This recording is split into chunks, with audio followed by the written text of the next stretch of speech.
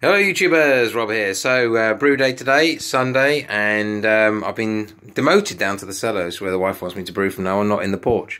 So I've got my temperature controller that's been keeping me my boiler going, turning it on every now and again. A little bit hot, to be honest. This gets up about 1.5 degrees hotter than that, so I've just dialed it down. The mash was up about 67.5, so I pulled that down to bring it in line with about 65.5 where I wanted it. To 66, you can see it's been recirculating using the cheap £6 fish pump quite merrily.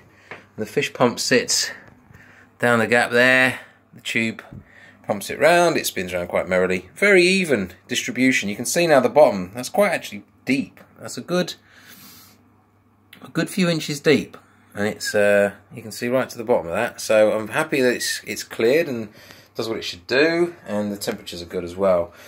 So yeah, fingers up for the thumbs up, not fingers up, thumbs up for the recirculating pump. Now what we're going to do, this is up to now 77, so we're going to lift the lid, put the pump in there, lift the bag out, and start that bit. So I'll just pause it and we'll come to that now. Yeah, so my Sue brewer's just around the corner there, he's escaped. So yeah, we've lifted this bag and bucket up, we put it on the sieve, got the holes in the bottom here, obviously filtering through the grain bed anyway, and then we're just putting the water pump on.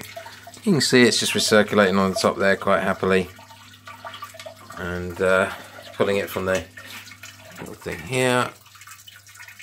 So it's only a very cheap little fish pump. I mean, that element was on a minute ago, so it's pretty hot down there, I'd imagine, but it's coping. Plastic's not melting. Tap a little bit. Yeah, I'm happy with that. It seems to be doing the job. It's catching at the bottom. Happy days.